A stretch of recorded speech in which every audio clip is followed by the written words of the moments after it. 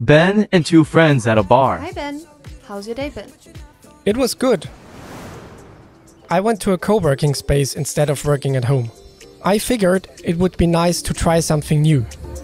Ben walking near the train station. When is my next train? Good morning, Ben. Good you didn't forget your Envision glasses today. You have 4 minutes to your next train on platform 4 and 15 minutes if you miss this one.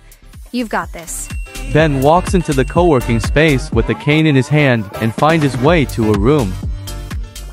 What a hip office space.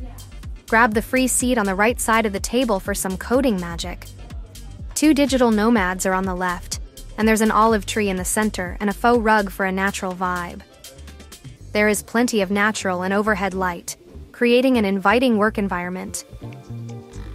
You know how it goes.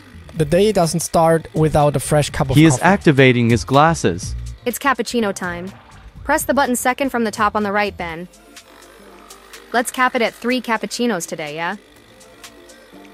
In the morning, I had some calls that I took in a meeting room.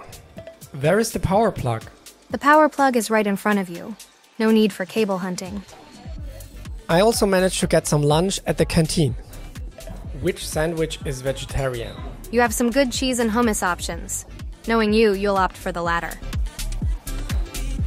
I got to meet some really interesting people at lunch. There was another developer who worked with Linux-based systems. She asked me for some advice.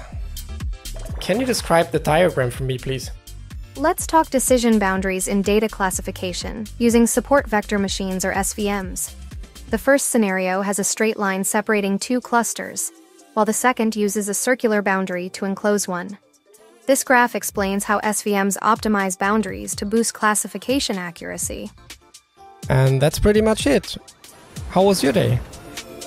Ben is seen back at the bar drinking with his 2 other friends. Envision empowers people who are blind or have low vision to access everyday visual information for themselves. For more information, go to www.letsenvision.com.